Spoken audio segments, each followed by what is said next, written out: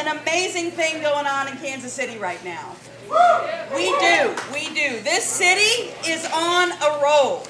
And for the last 174 days, we have been in every square inch of this city.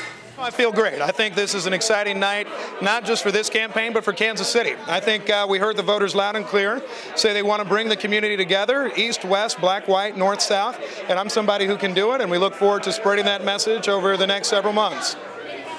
And if we work together, we can solve those problems. Yay! Because while Kansas City's on a roll right now, we need to make sure that we are working together to take that success and make it felt in every single neighborhood throughout this city. So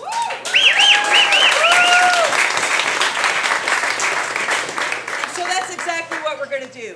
Because if we work together, we are going to have the healthy, safe, diverse, inclusive, and equitable neighborhoods that all of us want. And I'm proud of the result we saw, particularly the result out of East Kansas City, where I've been blessed to represent for some time. So I look forward to even more conversation on this.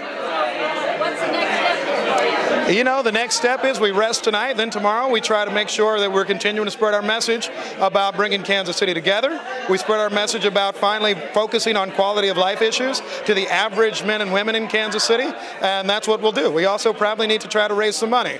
It's not lost on me we were outspent by the other candidate, the victorious one, 2-1. That means we got some catching up to do, and we'll try to make it through small donations just like we did before.